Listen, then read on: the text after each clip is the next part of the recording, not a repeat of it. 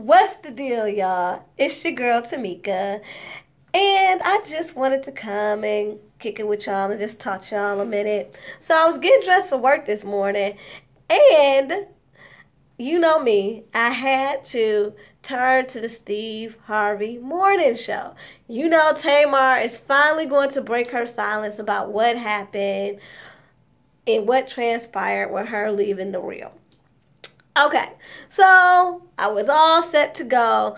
Let me talk to y'all. First of all,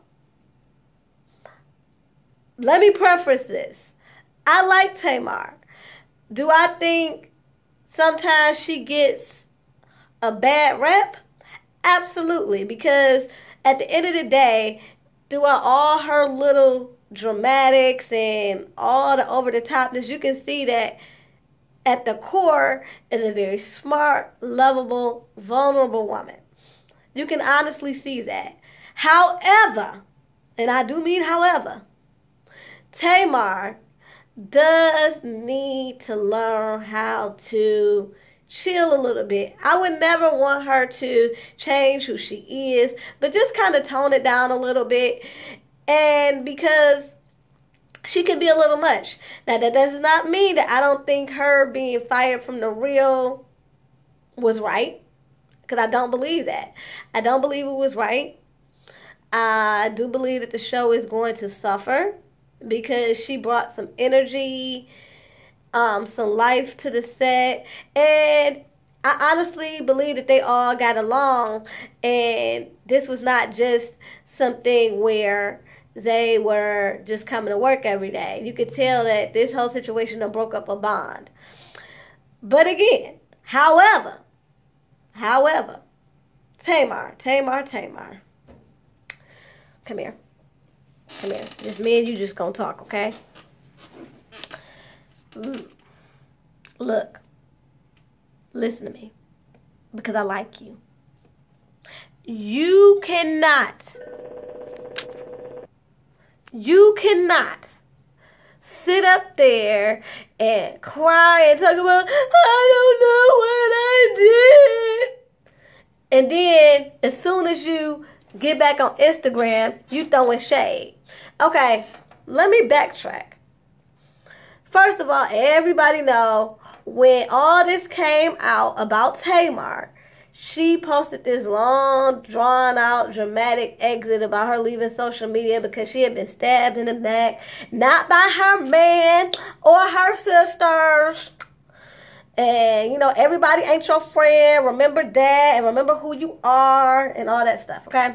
Now, was not really too happy about that, and let me tell you why. I felt bad for her, and I really felt bad because you could tell that, again, she really liked going to work. She really liked the ladies. And, you know, I just felt bad. You feel bad for anybody who's going to lose their job, especially a job that they enjoy. So, suffice it to say, I was not necessarily here for the Instagram post because I'm like, you don't know that you just going to start a firestorm. So you start this firestorm and then you just leave.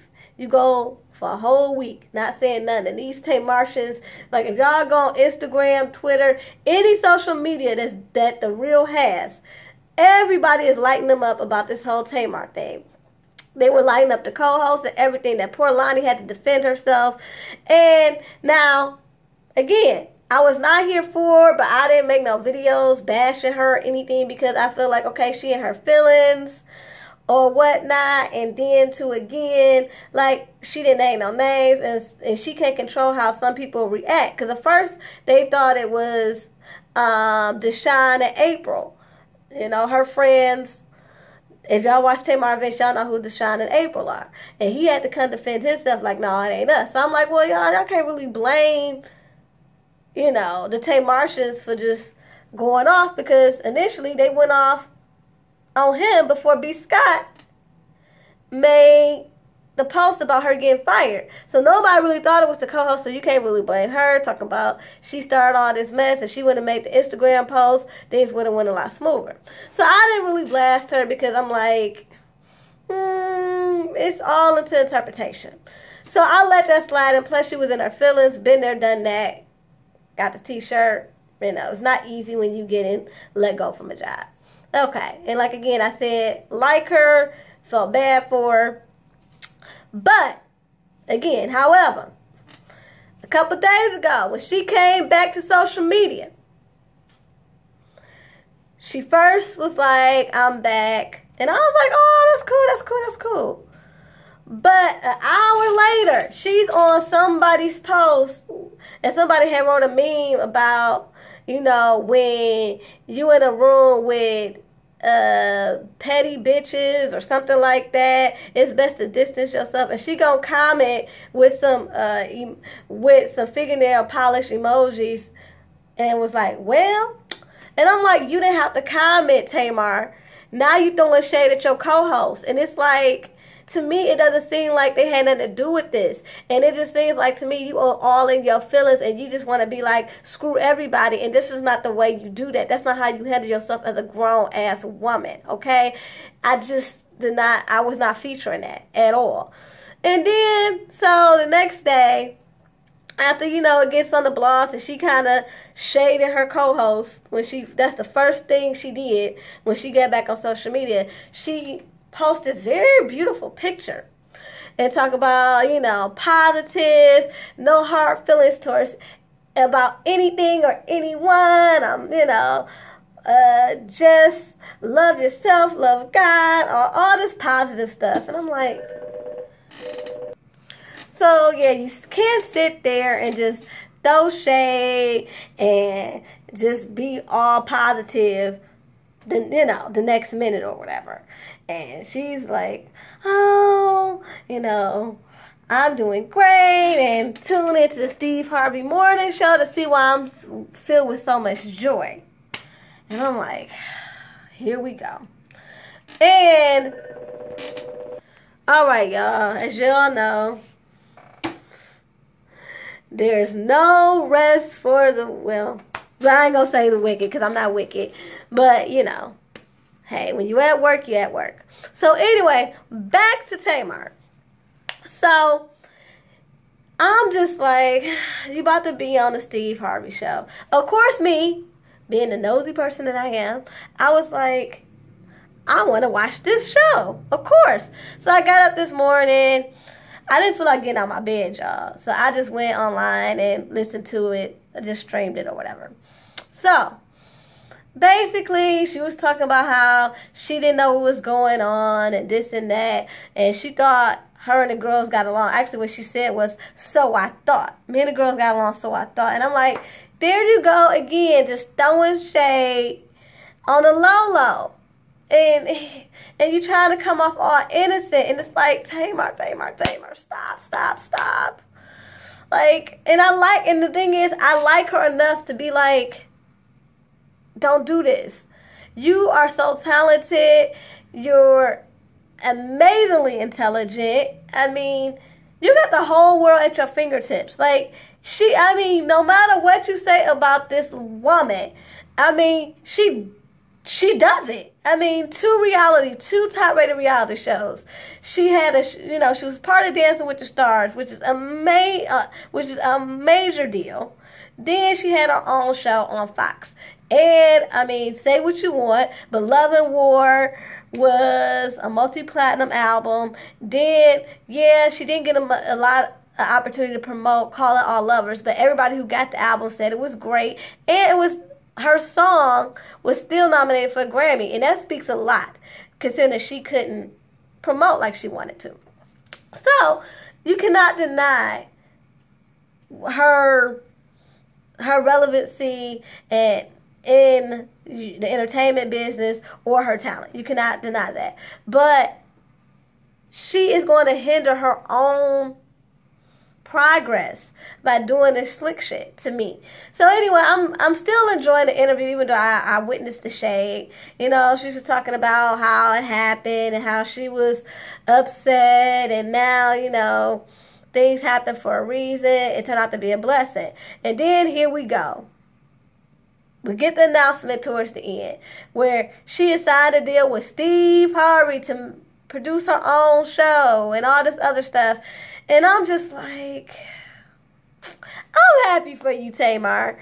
But again, I cannot walk away from this as proud and as much as I was into this, reading the comments, read articles. I cannot sit here and act like I was not feeling like I kind of been had a little bit. Like, think about it, y'all. I had to run this all down because if you see it, it was a pattern. That's why I took it all the way back for y'all. So, think about it. She puts out the Instagram post. Everybody gets all up in arms because they want to know who betrayed her. Even though at that particular point, we didn't even know that she got let go. But still, everybody was ready to figure out who betrayed her. Then once they knew, they all on Instagram. Everybody's all over, social media, attacking the reel, attacking the co-host. And she's just sitting there, stirring up all this attention, all this media frenzy. Like, it's still going on. People are still talking about this whole thing. Like, Tamar's the first one to ever get fired from a job, from a talk show, anything like that. I mean, it's still going on. Okay. And then when she comes back, she throws a little shade. Of course, everybody and their mama talking about that. And then she on Steve Harvey, she waits until the day of Braxton Family Values, where we're going to talk about, when she's going to talk about being let go from the real, to go on Steve Harvey's show, to break her silence, and to announce her new business venture. Calculated much? I'm not stupid. I was here for it, but I'm not stupid. This was all a part of the plan. And it's just like, okay, not mad at it because business is business. Show business. Operative word there being business. But what I do not appreciate is that Tamar causes some things on herself. Like I said, as much as I love her, I've been paying close attention, and I've been here. Like I said, I'm still definitely here and saying that the real will not be the same. And the real ruined a great bond, some great chemistry. It will never be the same the way this felt, the way this all played out. And that's on the executive producer's part at the real and what they did, and on Tamar's part for, throwing a rock to hide her hand. Like, I've been paying attention. I'm still here for Tamar because I do believe it was a big mistake. But I'm not dumb either. This was a very strategic plan. Again, she's very, along with being somebody that's kind of the spoiled brat of the family, who kind of used to get in her way and is kind of known for being a little extra and a little petty, she's also very smart. And her sister is Toni Braxton. She grew up in this business virtually. So she knows how to keep her name out there so that whatever she does next is going to be a hit. Because her name is still, like I said, being talked about. So now that she announced this show, everybody's on the edge of their seat to see what this show going to be about. She signed up with Steve Harvey. That's a good look. That's all over the blogs now about this new business venture. But I'm just like, Tamar, you're not all that innocent, boo. You want to come off as, you want to cry and want to be all humble one minute. But then low-key throw shade in the next. And it's like, just sit back. Take a break like you did and come back and just show us who you are. Because who you are is a phenomenal person. Like, I fucks with you, Tamar, but I'm just not, I'm not stupid either. And congratulations on your business venture with Steve Harvey. I think it's going to be an amazing opportunity. I just don't want you to get in your own way with your attitude at times. Sometimes you act first and think later, and I think that's your biggest problem. And I'm just glad that you do have an opportunity to bounce back. I just don't want you to fuck it up. So anyway, y'all, tell me your thoughts on what you guys think of everything, and I will holler at you guys later. Till next time, y'all, peace and love.